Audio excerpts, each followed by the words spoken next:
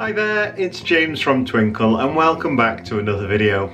In this video we're going to be looking at some of the computing PowerPoints available on the Twinkl website.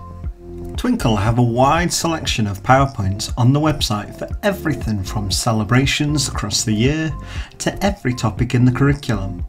Let's take a look at some of the computing PowerPoints and how we can use them effectively in our next lesson. What is coding? This has probably been one of the most asked questions within education over the past few years. This is why we've created the What is Coding PowerPoint to help with understanding what exactly coding is. This presentation is perfect for introducing the topic. It has several videos to go through, as well as links to some fantastic coding websites where children can learn the basics of coding. The Internet Safety PowerPoint is a great way to inform children about the dangers of the internet and what is age appropriate in terms of social media for them. It also talks about the other negative aspects of the internet, such as social media and cyberbullying. The PowerPoint talks about the Click Clever, Click Safe campaign with a catchy phrase and what to do.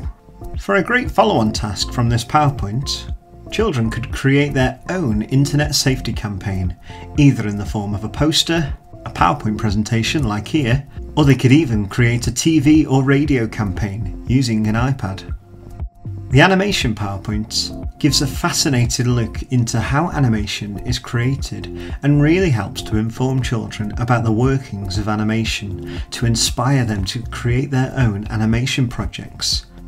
This PowerPoint helps children to kickstart their animation career with basic programs such as PowerPoint to create a simple stop-motion style video. Using this image, I have created this simple stop-motion animation by splitting the image up and applying it to individual slides.